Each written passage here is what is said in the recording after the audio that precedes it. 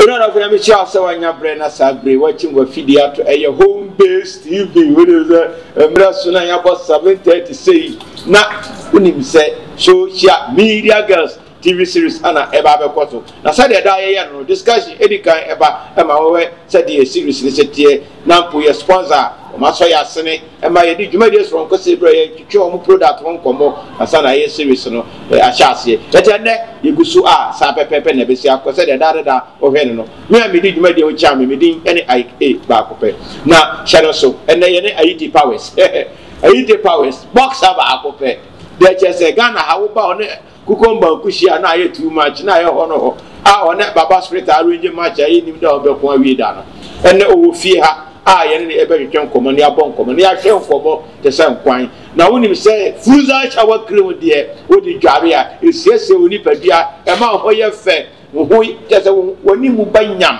ba bia wo fa bia no flavor no mpo no se wa fa spray bia ko ho a obi na ne ba wo say yes asimesi or you too much or you champion person that is what my answer brother brinya no wo pese me na obetimi adware ama ho ayefe atose kama na ha eno ane fuza shower cream we antibacterial the antibacterial na 4 in 1 we 4 in 1 we are now using the UV white no so why you be now we are not a carrot one so we na antibacterial ni wo de we dware a e bo siese woni padua no e ma etoso ye trontrom na kama eto ba bia wo bia no the answer benya eye that cream we especially wo my go school wo mo dware bi wa wo ye sofo mo amota chia nkrofo bebre the covid and free system no mo what you say apart from covid ye wo mo wan ketenkete a o mo nam from mo ye for ye negotiate yin wo mo na wo de seminar we dware now speak sra ho krem ho a e be ma ho nam atoso kama na carrot we de wo di bi dware a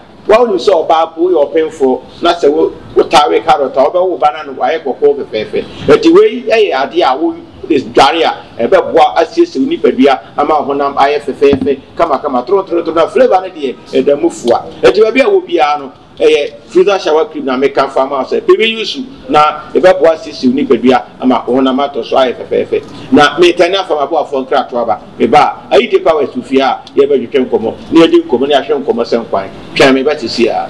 This is your boy Joshua Tingo. You can also call me Americana. Yes name, kodum, a juma mess, yaman. We all need shark cream at yourself. Ebema honam no atosho. If you say, baby, near that, I'll over treaty in the skin. To beg cream papa. Ebema skin atosho na hana how carrot here, not as a carrot so dear, a dear continue honam say, what you say. So whoop na papa. A jare. Ama honam no atoso na enya ahondem papa dia na eye fuza sha cream me kanfo fuza sha cream achrew boy ne de carrot aye ade bia so de carrot aye na tese ahonde ni wom eye ade papa ebe siesie honam no ebe ma na ahondem papa wari ase kwajibi.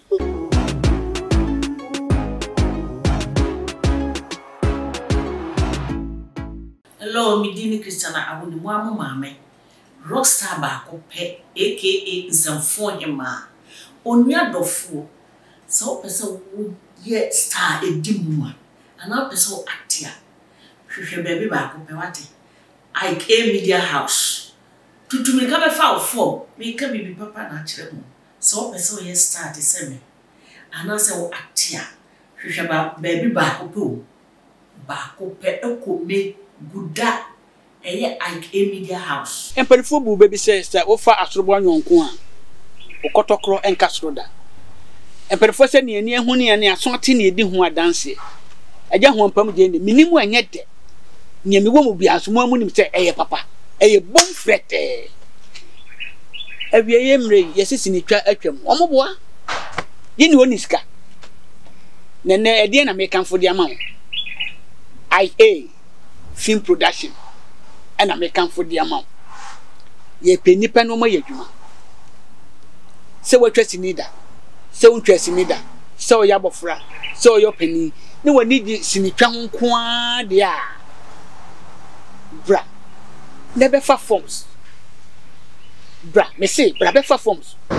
Only out of what maybe at the IK back up. Ebacho, when this ready who say, Opesa, actor, and as actress, papa, and as simple, no, Opesa, where your wedding, now he will be a better video, papa, amount. Opesa, where a year, we hear will be a better video, papa, amount. And as who did you make the PR, who hear video, say a photo shoot, or birthday photo shoot, any kind of photo shoot, PR, I would hear a video, any pictures, papa, no. IK Media House for an EBT wow. Anything come for IK Media House amount.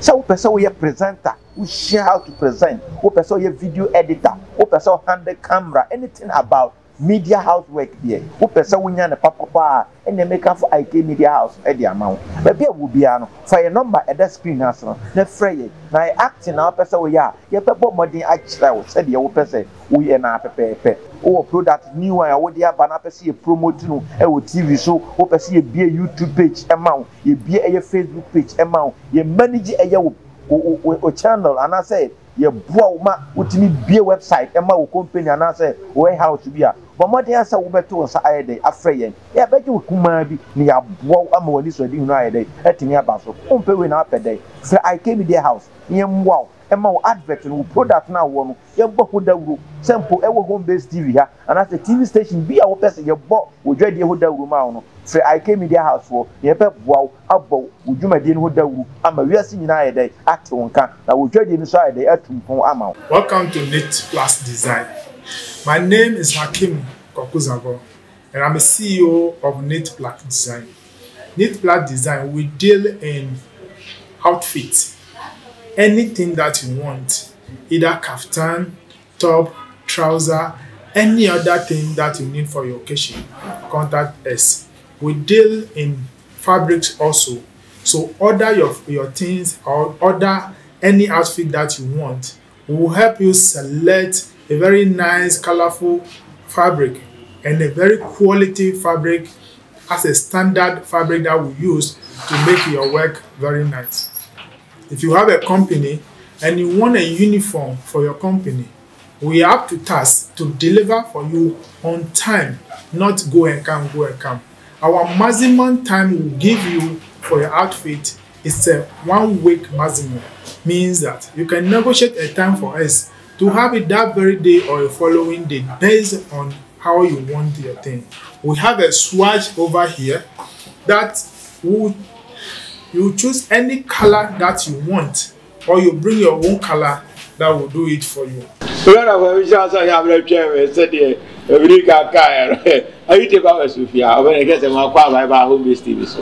you, right. Please, how are you doing? I'm doing good by grace, and you? Oh, by the grace. Just I'm afraid you will not beat me like. You want to tell me I don't beat you like the way people who beat me. No, you are. Also, not conclusion. Not me say like with them family and so. Haiti. Yes. In fact, and then we share with me who was study here. You Uber through here and I'm saying when you are because now many work casache Haiti my Chiane and Bonkomo. Now that they are busy pressure now they are. Haiti other than still nothing and so on tanko box and so which are very busy for shower for nothing in commerce. Anyway, Fante meeting Papa American Fante broken. No be at as American. So I see why no boss. The thing is, you know this coronavirus man yama be a star coronavirus I said yama be obia ejuma enti aka yesu ejuma no wase enti na be ka say mo ti say ye kwa akoko ana mi kwa akoko yeah coronavirus enti na che COVID-19 o ba wa be di abro pa challenge wase bibi was scatter system ni baby scatter everything enti challenge yes na IT powers en mon komo obi be kasa IT powers there ni ta hwe no box na dia na kasa IT powers process se bi ga wa bra we online. Oh, so yes, I get powers with the Minya powers free. Aquarata na me I don't grow. Yeah, by then I say me parents see me go school na me go Bentuano na me go fish. Na manya na ma talk na ma sika. It is sometimes I cause help I don't know who say this fisherman their kids they like the warriors person bully bully. Me so say me call so me to me I don't lose my face for them. Okay. Yeah, they be ana me ni omu nkum anytime me ni omu be consul na me I win them. I want them. Anytime I'll fight with those fisherman kids, I want them. So one of the man said, hey, who else customer person because you are very strong. Anytime you are fighting these our kids, you used to beat them. Okay. Who are power? Since that day, almost started framing powers. Okay. What thing I say? Okay. Powers for Aquada, but any person as a not just say fishing time. I will call school time. I call fishing. Yeah. And I will call bon crofona. Dinya powers no. Fishing camp. Powers free time now. I say me call school. Na me call school. Na me call. Why just go drop out? Na question po. Na call shampoo. Na ma nya enam na ma talk na ta na me perfume na me kita sky cranty. Me papa won say omo force me say me call school but me person me call. Sikane or the change. The thing is me I don't know anything. The reason why me pay school once them say me call school. Anytime me call school. Say teacher no obia was class no me kwa de obebum me kwa anytime at all me call school na me ka say me bafi no teacher manyala lashes teacher go me let me say I hate school. Doesn't mean say we are now a stubborn and just stubborn and say I don't know there be kwa school who feel ombre fin kwa there you get lances. I don't know anything. Me be teacher no sometimes I feel tired about me because any man I conform school class will be and me kwa not just like I don't know anything. I don't know anything. So anytime that's a wabon no. Isha papa. Isha ma bon but when you say sometimes God does things we don't expect, we don't understand. Yeah, for sure. You understand me? Yeah. As I'm sitting down here, I don't go to school. Sometimes when I speak English, people used to ask me, but you say you don't go to school. But you are trying to express yourself. You understand me? If not good English self, whatever I will say, you understand what I'm trying to at least you have talked some, you speak the English. Yeah. I'm better than those people, some of those people say they are graduate, they are this, they are that, they are that. But me, I don't go to school, but I used to express myself. And through boxing, I don't go to school, but I used to travel the whole world. Meanwhile, you did not you are not fully educated. I'm not fully. Sometimes get to a time when we have to travel, I have to stand in front of counselor and introduce the other people. Meanwhile, they are educated than They go to school. Me, I take powers and know nothing. I have to stand in front of counselor and third counselor. Oh, this is my trainer. This is my manager. This is the catman. This is the bosser. This is before they will get their visa. Wow. You understand me? So I don't. If I'm sitting down here, if I tell you that I'm ashamed that I don't go to school, then I'm lying. About what you mean be ashamed? Because no. The reason why I'm saying so, sometimes somebody will say, hey, he's not educated, he don't go to school. But even things me I see in life. My mother, my father who born me to this world, they don't see those things. Okay. You understand me? For sure. I travel the whole world. I see bad, I see good, I see positive things, negative things in life. You understand me? Yeah. And I thank God for my life. As I'm sitting down here, I can wake up and go to Flagstaff House without any protocol. Without nobody. The students, when they see me, they will salute me. Oh, Mr. Powers. Oh, are you going to see Daddy? You are going to see President? I'll say yes. Whereby the president don't know what I'm coming. No protocol. No protocol. No expectation. They will allow me. I'll go to the reception. I'll tell them, oh, I'm coming to see Mr. President. They said they will come, Mr. President. Why is the Powers is here? The president will tell them, oh, let them come.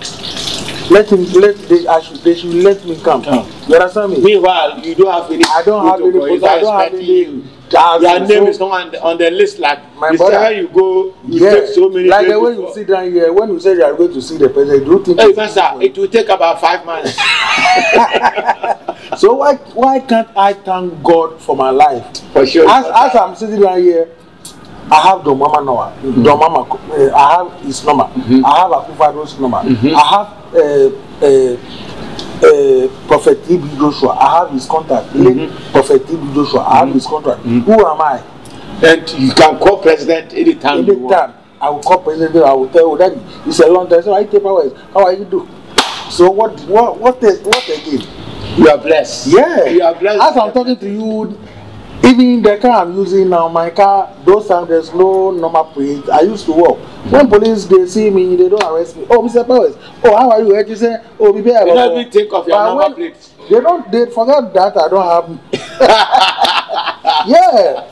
So if I said I'm thanking God for my life, such as the opportunity, just the boxing. That means that that's what I'm saying. That means that talent is very stronger than education. Thank you. This is your talent. Because looking at the way it is, it's not about education that made you who you are. Thank you. But it's by your talent. My talent. The gifts from God. And it's God. You understand me? Where Azumanesi want to go and he can go, or I quote it. Anywhere Azumanesi want to go, he can go. Because God has raised him already. For sure. Azumanesi those times, excuse me to say, he can't speak good English, but at the time he get his money and he be famous, he get people to pay the money to teach him how to speak. So now Azuma is speaking good English. You understand me? Wow. Yeah. So I take power. If I tell you I don't thank God for my life, I can lie. I thank God for my life. Hey, that is a power for you. Say, Afe Anna, what they were feeding out to a home-based TV. Channel so a social media discussion. Anna, Ibusu, here you come money, a bon common commerce and quine you know. Now, I eat powers, Anna, Yanni, a bon common. In fact, what say and say, oh, I do my cheddie, a woman, so wedding. Who show me now in ye. Now, a year school, I said, most on no time I didn't go to primary school, granted, or the Taman and young for Ocean, they don't know baby group, or any Kodana, and I said, one of 4 boys nap and Nama to school. But and then, only me Casasi, I'll see John Mahama, president, the former president of Ghana, John Mahama, number cry on the phone, so bit Mafa. Hello, Baba had to say, even current president, Yankasa, Bibia, Nana, one, in Nana Akufado number, I want to all call. First house, she will be up to Bugua or Kusuma or Mampenia. Will be unconscious no protocol and to see to Umba. No.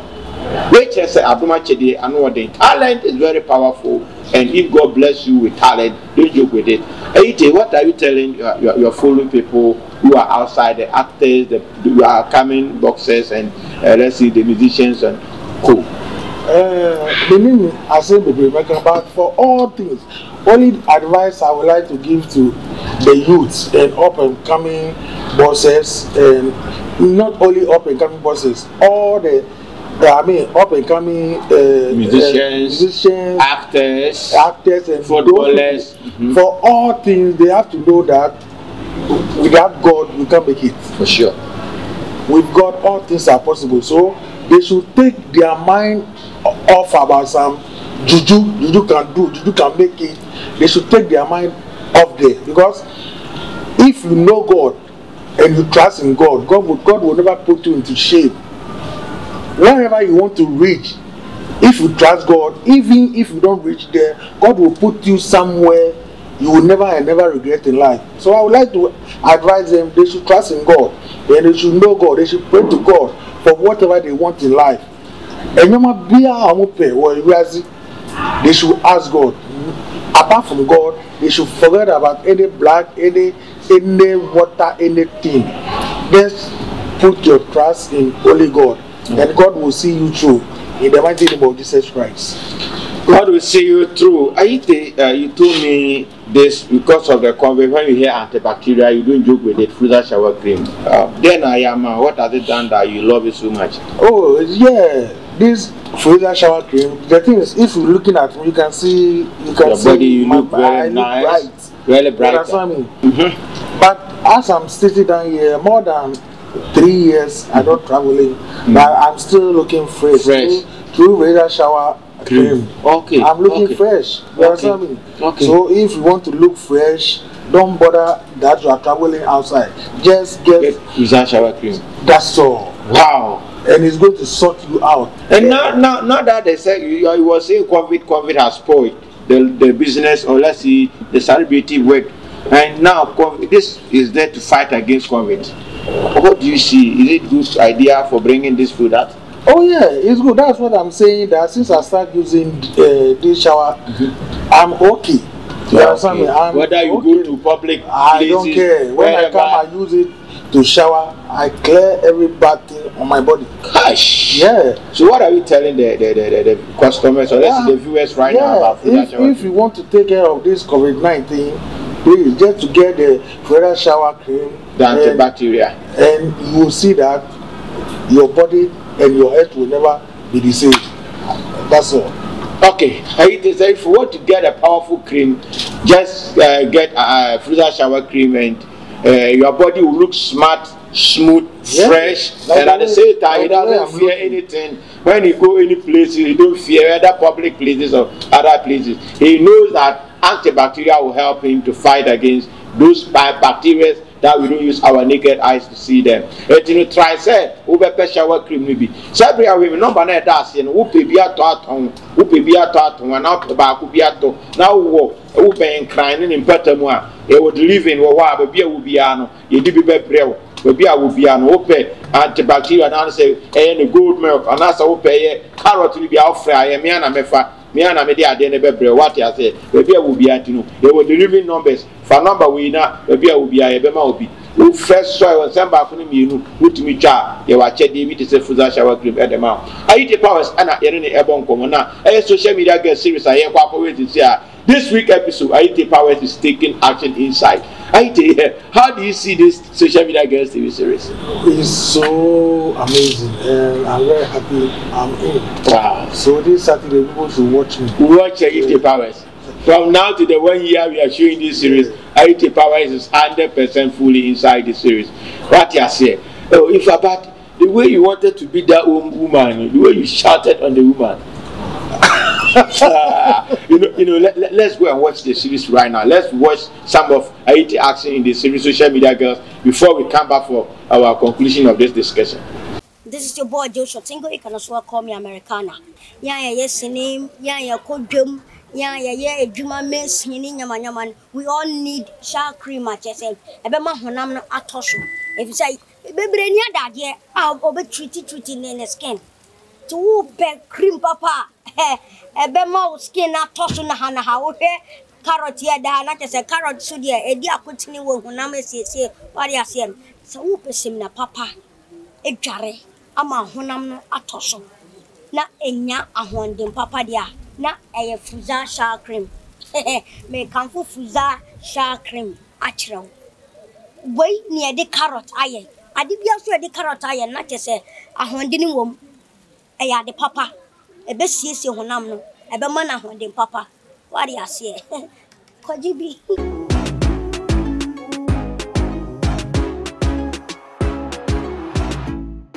Hello, Midini Christiana, I will be Mame.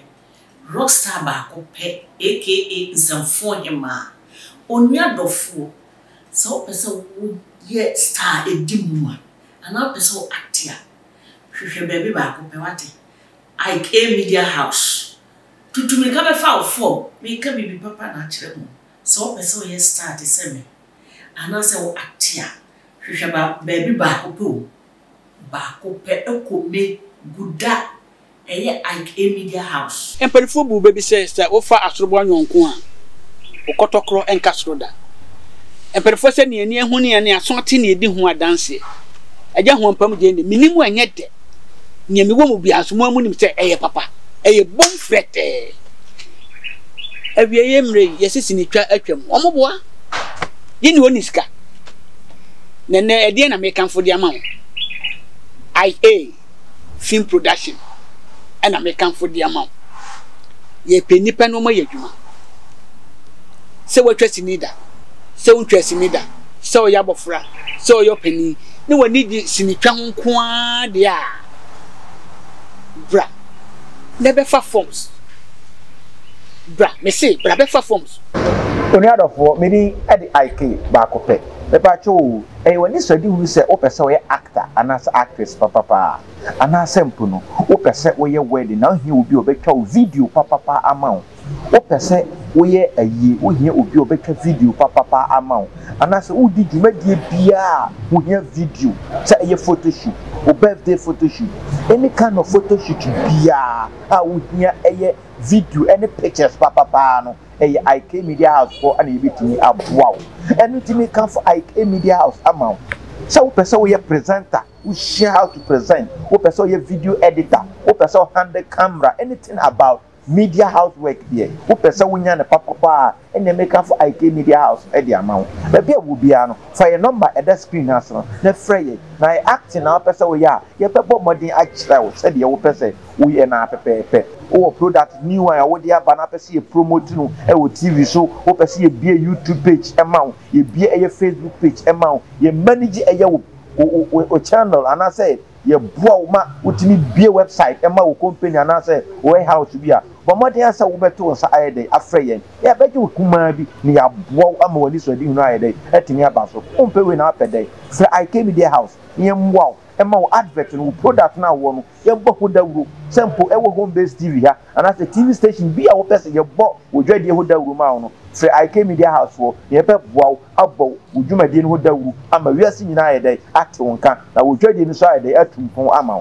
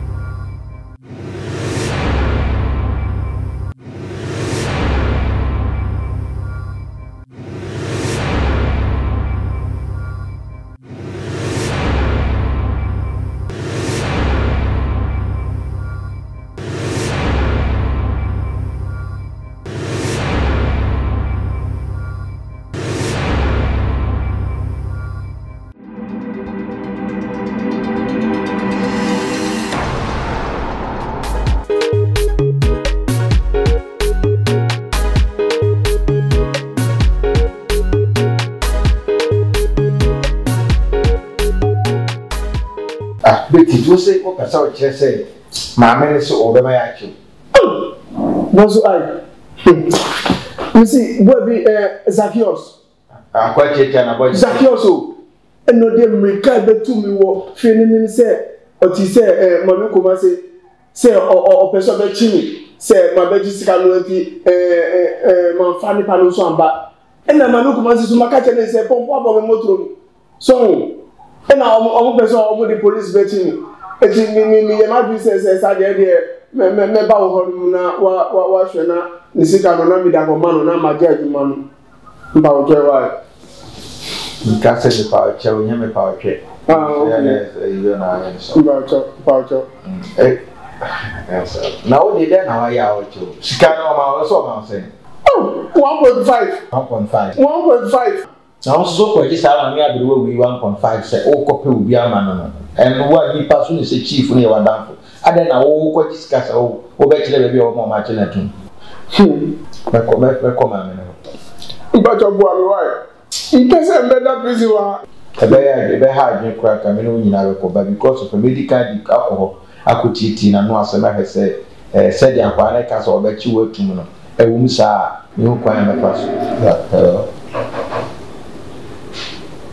achieve I catch yours anytime be a method of don but the Ghanaian meeting. And so we charge you be a now fast banter. No, could all the same. I'm in the comment. This is over the information. Okay. Yeah. Oh, yeah. Now, we be on now. okasi ka say twa na bibili that's all time ni ho That's all right. na di kan no ma bro Yeah. oh yeah Yeah. na ni na say chief information the buy ne how am si ka bo mu amutimi ko chi nana ne ba no knape na mo ye no the good resource aba si achia nana achi big caprice asa chi Christianity si anama ne yire no families ni na ye tun say ye ne bitimi aboa mo tetan bia ma me ba na oba ne nchen so ohia ye mo koma so ye ne bitimi ayede aboa but the most important thing a woman say information na o ka say no family one cause say araba na you who still me suspect say awda so go na na mo nchen te see nya na na ayede if araba free na na mo nchen itimi fa na we say be chena na ayede etum what you say na also ka say me information bi ma na me Sma catch you say media majuma ni say the media majuma petupa sure ade e yan mutin di mamia ma wi ye hiami a meeting dey ye adwuma na me catch you just get me the information of Nana and Araba and I'll do the work for you. You don't have any problem. Mama oh ha nya bone em say IK well nim say me IK me boss ni IK say ode Araba ni yire yi honsem ebetu nanim yegusu a ye dey ye nhwehwemu na say yegusu a ye fight asi binya Araba ndi na dey ede na brewo tika ko tu ye bibi bia be kama bibi biara Araba hye bia no ye be gye no ede na brewo ka ko tu ye me ma na ha me na nwe ho kra so fa yerada na say ka ho nko ade problem bi eni ho so otimi din a de bia amafo bob the don one me amini why ma te crash big T beji usika bi so kwa hwehwe Araba brewo big T abeji sika wo me ho say okohwehwe chief de na bre me be sin na big T ntimi nye say adwuma ne ma me na sa big T no se me sa so no mu a ma china tuma nkasa na chi big T atu beji me sika 1.5 no jiwo ai so me aberwa wo be hwehwe me ba mam be sin na wo nya hwehwe ma bo modi ahwehwa ba mfie me ba ya o se pompa ba mo tuem bra wasi pompa bo no moto wasi pompa bo no moto am ti no beji sta no ntimi nya ho adwuma ye no enso se ma ti se oni chief ni nyina na nam oni chief ni nyina na nam na big T no e da me so ni no obete me nka na awsi obabi nso efri Nigeria aba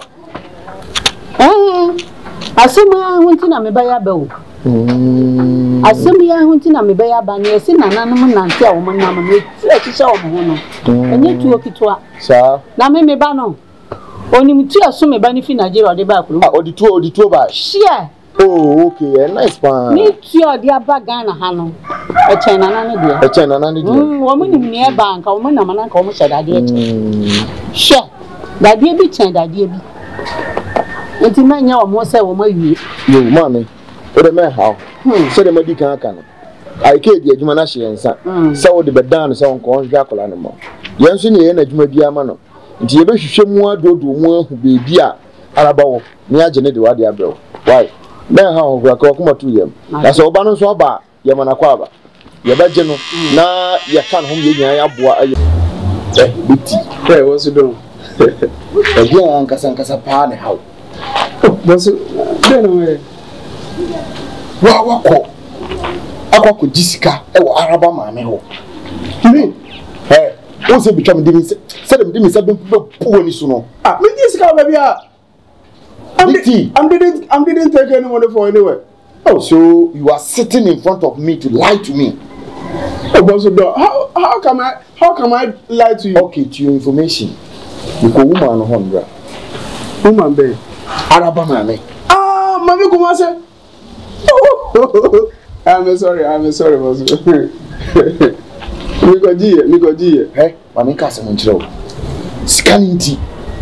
Mami ni sika na wagina, enye sika no mpokura nti a wada dan say.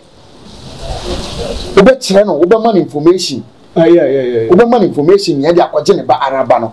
a wuntimi nya ho adwuma no omo pese omo kidnap o chew hey so omo ye ma police for be chew a unim ai so do tie obetima sesa na adwo ma meyu na hweyie se do sifa tifia ntena ha na fa ho sie se omo be chew a wo ko ahwe no anko bo obi adi o tie na me ka kire no Wasu wode say mu hwe na mu mame no na mu ni ka bibi o because me dey say mu hwe na say omoma police be chi mi na say mi ko say ho na say omo bu mu sa na omo ama me be ku dey mi dey me bom mu dey o ka wa no tumo me ka no kro so mo ama me be ku dey me ka no kro no o ba ka dey so omo bu mu say ho na say omo ma me be ku me ka no kro no big t hwe yere ma mo waso Shagere ma mo wasum yo bosu mati oni don e kasa wote ye bosu mati uko hako kasa akoko bomi mi din ana Ike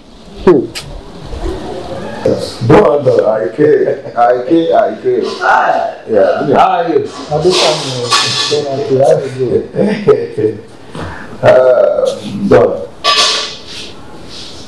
I'm about so he be kakra my leg is right. I know. Okay. So bayana Nigeria now so live. Oh yeah. Okay. Celebrity kaka also last time I chose say many Nigerian guy need to share my family sama kona na we very good. Okay. It deserve no business if I tell you. We have class and we go say the brief better. And it's also one day go why you man share now we do different fees here one. Nipa why don't you on time. So I just say it also the brief better. But then I'm not for so many months in the but there are since I was in Nigeria for they hard workers. Okay.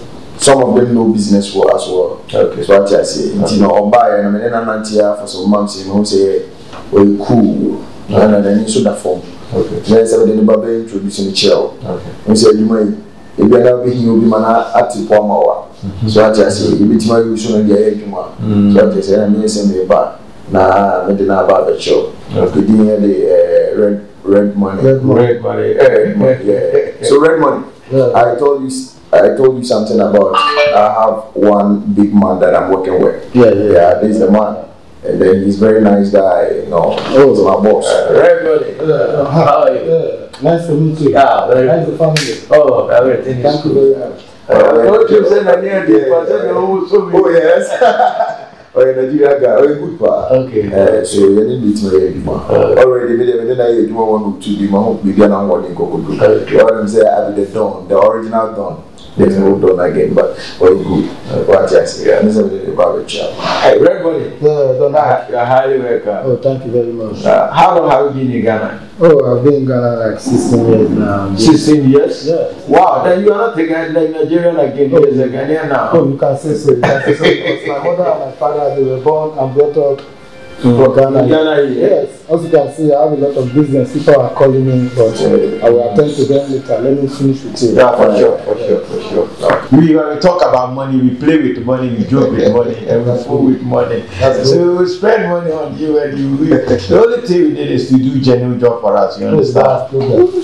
They have told me about you, you have said a lot about you, how you work, how serious you are, and all that kind of thing. So I love the way you are, and the only thing I want from you is always try to do what we ask you to do. From tomorrow going, actions are to be taken. Okay. Especially if someone is there with us, you need to take action on him. Okay. So he will brief you everything, and that's start from there. That's my job. That's my job. All I need is the picture and the address of the person. That's all.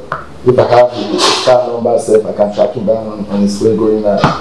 Don't have to be afraid. Don't worry. I told you already. Actually, that's it. I don't know. It seems like Nyame and the Mabishia. Okay. What I say, and we met on an errand like at the business rounds that we met. So he's very good. He can do the work for us. Since Don has praises you, that means you are done like that. So you know downtown. Yeah. That is one of my pub, and I have one too at a place called Moonlight Pub. That is one of my pubs. So I'll give you some chit. Anytime you want to eat, you want to drink, whatever, you go there, just show it to them. Okay. No, I remember last time you told me when we that's where we went. We had the last time. I remember. So this evening we had a meeting there. We have some meeting to discuss one or two because from tomorrow we, like I said, there is a serious action you have to take on somebody for me. No problem. So for not reaching master done. Where should you go? Is it Moonlight or that? Let's go to downtown then. Because that place is somehow nearer to your place. So let's get there. Okay. Alright. Right. So wait for me. Let me change myself. Okay, change yourself. Okay. Powers. Boss. When it done, Mobeko. Saa kwa na onu chese wa free Nigeria band to champion. Yes, boss. Na me ne we hia na me kan kire yourself. Oyi chief asem free ma. He started to tell me say still obeti chief. Don.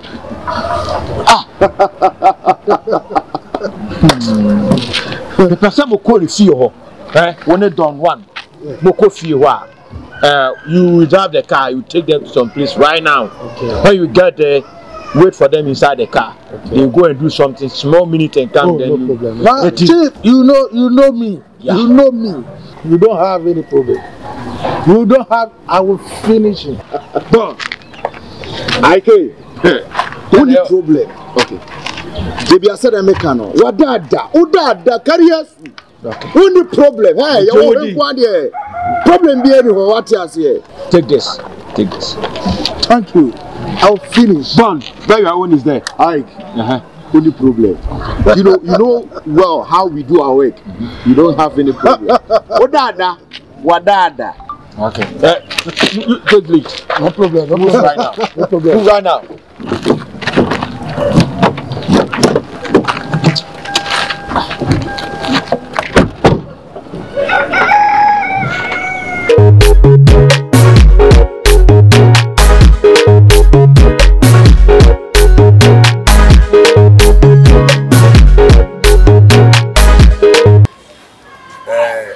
Mommy. And then me baha say me be more strong warning. Check mommy can tell. Obana ofri Nigeria bana. Why yen ho se won tiasem. Why titiri mintim. Adi ni nam krom ha. Asese ntuo. Aba na wo ka kire me say wo so aduo doso puo. Mommy can tell. Kasa kire no. Why na adwin so obeti chief no. Ka kire no nyai. Anya sa me don. Me me gang no. Se wo said ye kidnap who kuno no. Wo sister. And o baraba no. This time e beba also. Ne. Ya ba ni so kwama. But next time you buy, you be buying sorry na dey. Catch your own waswati. Catch your own no. One chin on every year. Just be careful. Powers. No. Madam. Show me here. What me da? Bibi just say, what me da? Catch your bad. Catch your bad. Other than that, madam. Hey, me dear go. No. Powers. Catch your say me dey me dear bro. Sa kwasi asema nyama. Me pese mo de ba. Madam. Talk to your son. Okay. Go. Let's go.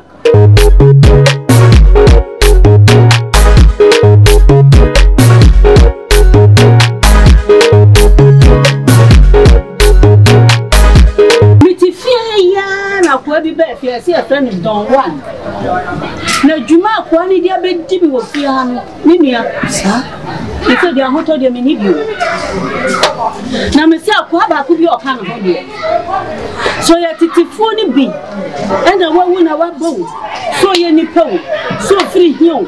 Me say, ni singing na ya dade. Eh. Etu pa na mo dia be kire me so ofia.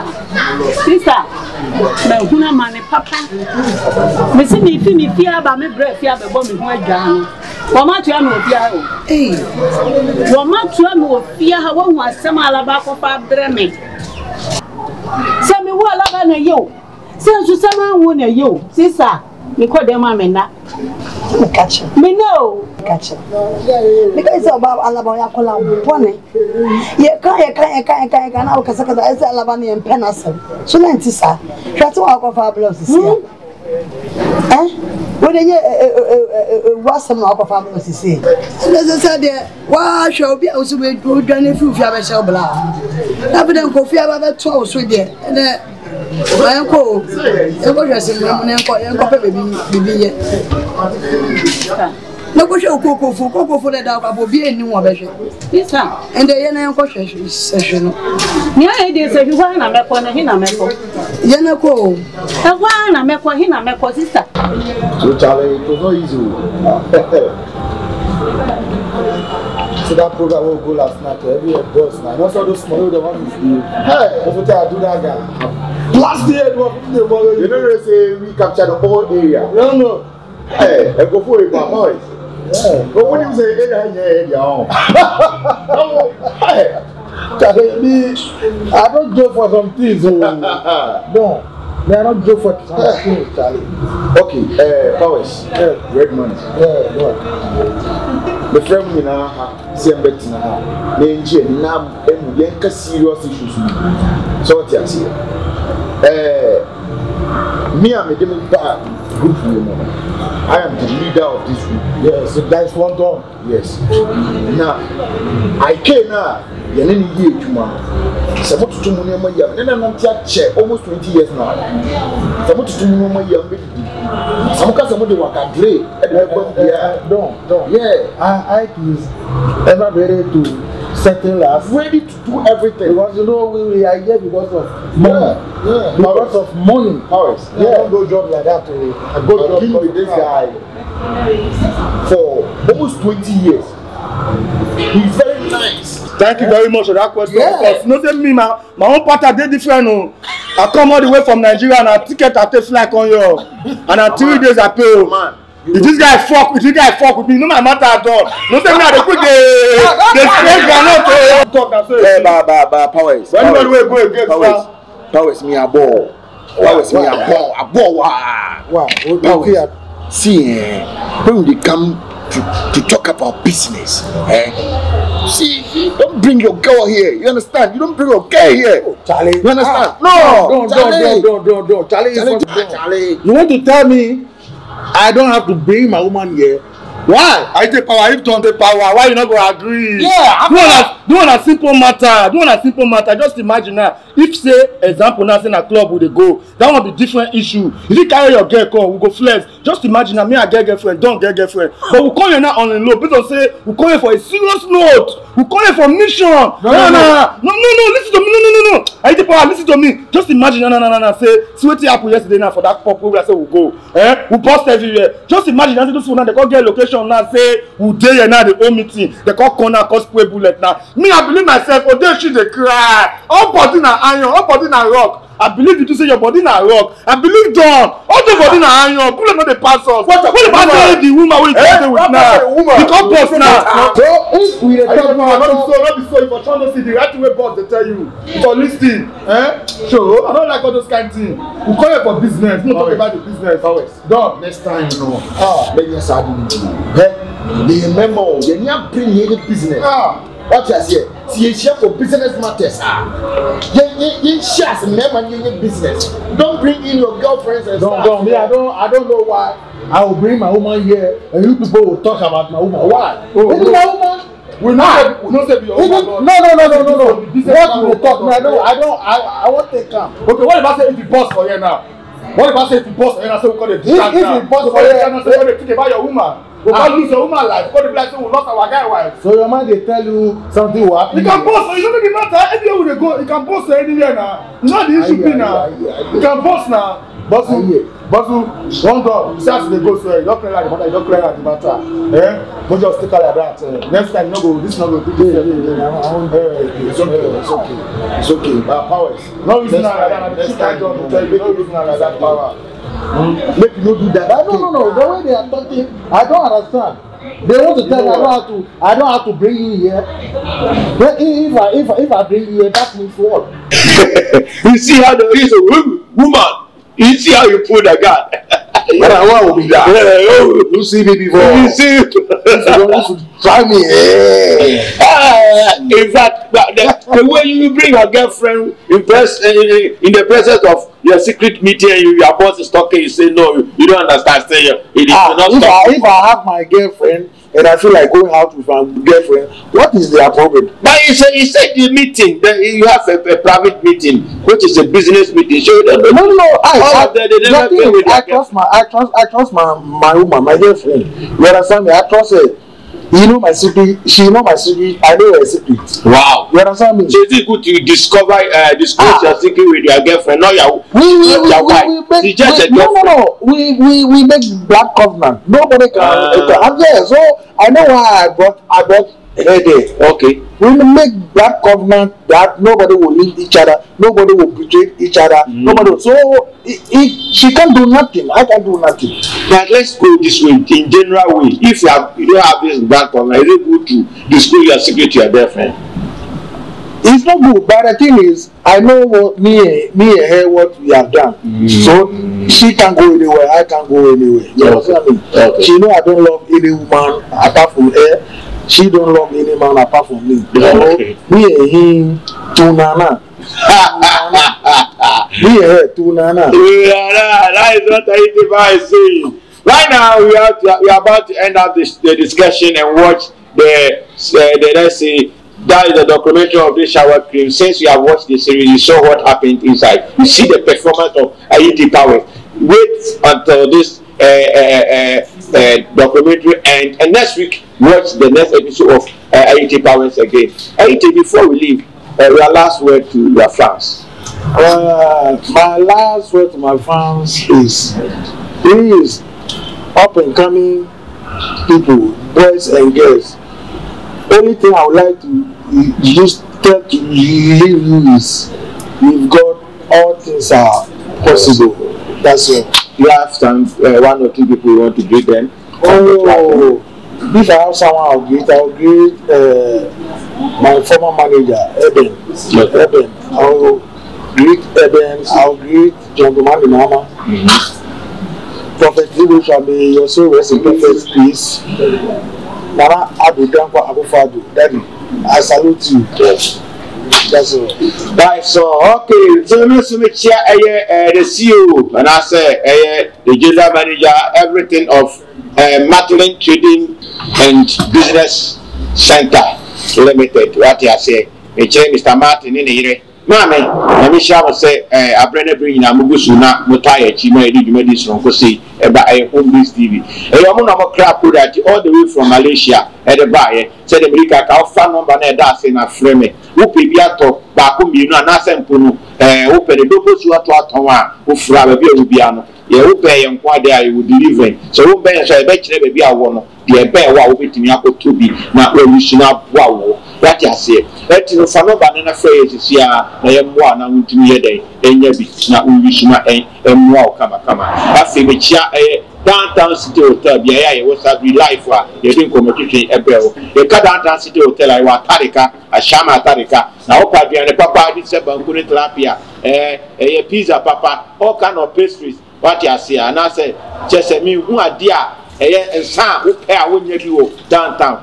I can forget one thing. Downtown hotel, Atarika, downtown hotel. If you want the best hotel to sleep, please try and go to downtown, and you will never and ever regret that you sleep there. The place. The boss, the manager, that kind of Mr. Yamiche in the year, Mr. and Mrs. Yamiche. Sabri Michiamo Yipa. I came in the house for Michiamo, Moncosona, Montayachi. I came in the house, through a cameraman and Ujina camera, Nichi Chimie, Zakios Bacope, Michia Yipa, Mr. Abojise. mechia mi amedofo ba ko pe ezenam ene na busuafo nyina mechia obi bia uko YouTube nso a Fuza TV YouTube Fuza TV o type wa ubetimi anya program ya na say series ni product no documentary yen bibia ye ahwe ewo because one follow ye na like ye na share ye na yen soso no yen timi mre wo ne papa abrena nyina mechia home based TV MCR papa wo boy dwumaden ema Ghana man all the staff inside home based TV mechia nyina all the staff inside IK Media mechia nyina all the staff inside that Ghana TV mechia and all the staff inside CF TV mechia nyina yakram. This is your boy Joshua Tingo. You can also call me Americana. Yes name, kodum, ejuma mes, nyaman. We all need shower cream at yourself. Ebema honam no atosho. If you say, baby, near that, I'll over treaty in the skin. To be cream papa. Ebema skin atosho na hana how carrot here, not just a carrot sudia, a dear continue honam say, what you say. So who pesim na papa. Ejare. Ama honam no atoso na enya ahondem papa dia na eye fuza shower cream me kanfo fuza shower cream achrew wey ne de carrot aye ade bia so de carrot aye na kese ahonde ni wom eye ade papa ebe siesie honam no ebe ma na ahondem papa wari ase kojibi.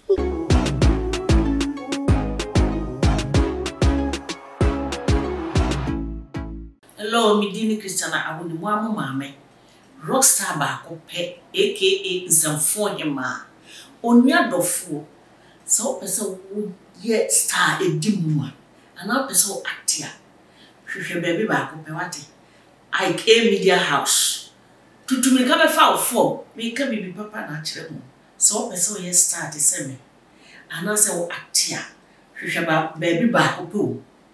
Ba ko pe ekome Guda IK Media House. Emperifo bu baby says that ofa asrobo anyonko a okotokro enkasroda.